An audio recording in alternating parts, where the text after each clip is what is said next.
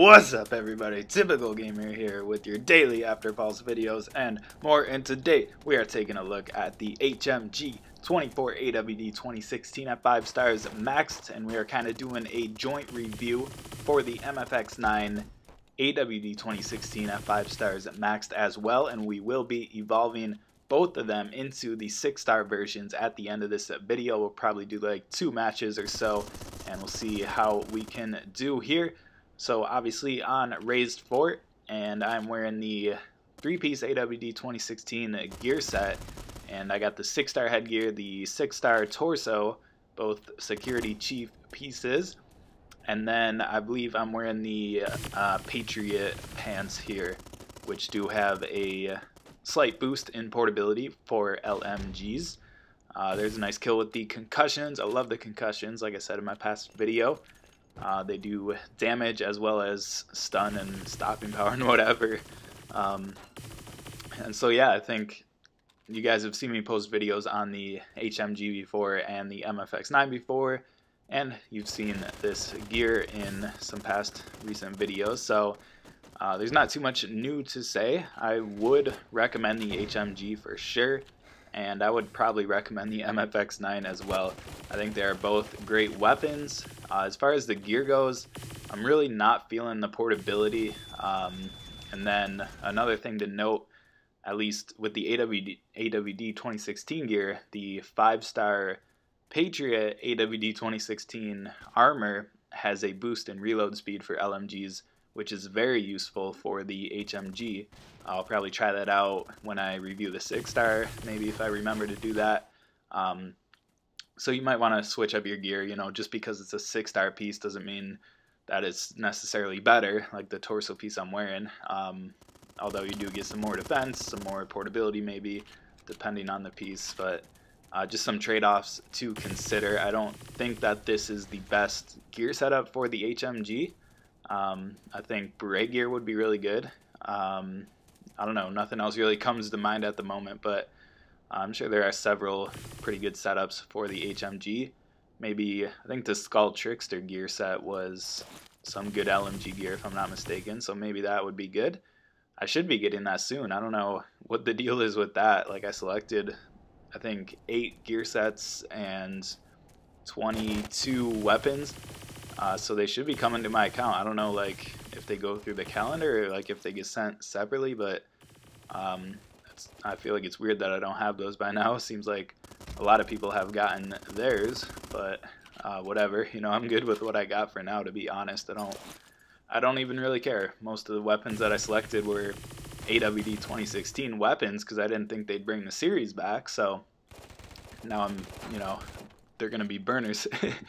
I'll basically be getting a bunch of 5-star burners, but I'm excited for the 2 6-star weapons, which I did post that video by the time you're seeing this, and I did record all the other videos. I just haven't posted them yet.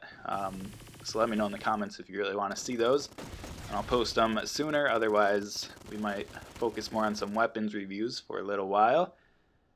I like making these a lot better. And so yeah, maybe we'll get that gear eventually and try out some different setups for the HMG. I think reload speed is a big hindrance to this gun. It does take a while to reload, but it does have quite a bit of ammo. I think it's like 115 on the 5-star, and then it goes up to like 125 on the 6-star. Yeah, there's 115 in the top right. You can see it there. And this is the 5-star maxed. So I'm pretty sure it goes up to 125. You'll see it at the end when we evolve to the 6-star. This should be an easy kill. There we go. And yeah, I just love the AWD 2016 version with the stability, especially like, I just like playing on smaller screen devices. I still have yet to try an iPad, which maybe I'll do that someday, but I still have yet to try that for some reason. I don't know why. I should just go get one, but I just like playing on the smaller screens for the time being, and you guys have heard me talk about it before. It's so easy. It's such a nice experience to play with the AWD 2016 edition because of the boost in stability. It just makes it so easy to control, such a nice experience. You saw me review the M461E Delta back in the day, a couple of months ago, several months ago by now, I don't know. and it was really good. Clearly an OP weapon, at least at that time. It did get a slight nerf with the new edition of the game, so I don't know what it's like now. I'm sure it's still pretty strong, but the stability just wasn't there with that gun, and it made it not even fun to play with. And alright, how's this guy not dead? What is going on? We got it. Are you serious? How did we get a kill assist there? Was that wire literally blocking our shots? Like, that's kind of stupid, but whatever. And so, yeah, I think stability makes a huge difference, especially on smaller screen devices. I know, I've talked to a lot of you guys out there, and a lot of you guys have left comments and messaged me and whatever, saying that you really like the Atom edition of the HMG, and you've never really had a problem with the recoil. A lot of people who say that play on the iPad mini. I've heard that's one of the best devices to play Afterpulse on. So, your device will vary, your mileage will vary. I didn't even really mean to go down here, but guess we're dropping through the roof. Let's see if anybody's over here. And so, yeah, I would definitely recommend the HMG AWD 2016. I'm probably a bit more biased to it than other people, but I think it still kind of applies to everybody. I think it's a great weapon for anybody in the game. And as far as the MFX 9, I would definitely recommend it. I'm trying to think what other editions there are out there. I know we have a Nightcrawler. We got the Jester, which I got a 6-star MFX 9 Jester. You guys saw me open that from my login calendar. And then obviously the non-skinned edition. And so the MFX 9 did get some boosts. I wouldn't really say recently, but since it was introduced, it did get a boost in portability, if I'm not mistaken, and I can't remember if anything else changed. Oh, look at this guy. Let's get him, let's get him. He was standing like perfectly still. What are you doing, bro? And so the MFX 9 has gotten a lot better. I think portability went from 660 to 680. I'm just remembering this all off the top of my head, so hopefully that's right. But there should be a couple notes on the wiki pages, link in the description as always. Look at this guy through the window. Does he see me?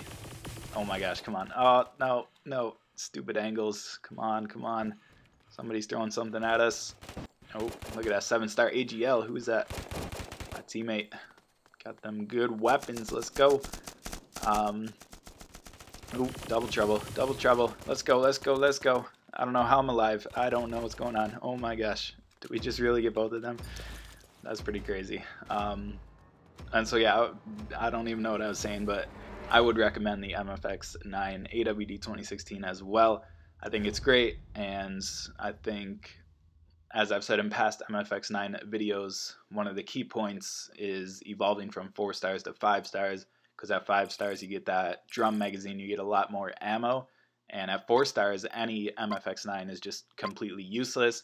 I think 5 stars is a point where it actually becomes usable and a viable weapon. So, and obviously it'll just get better as we evolve to the 6-star, and we will be making the 7-star of both of these weapons eventually. It's just a matter of getting the cash and the 6-star burners.